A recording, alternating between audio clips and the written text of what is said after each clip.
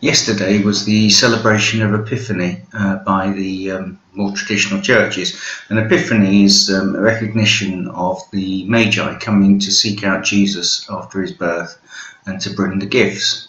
And it's interesting that if you consider the character of the Magi, they are essentially from the East, with no knowledge to our, or no understanding to our knowledge of the God of Israel or of who they were coming to seek. They were astrologers, and yet God used them to affirm the Messiah and to bring those gifts that would be provisions as they had to, Mary and Joseph and Jesus had to flee to Egypt.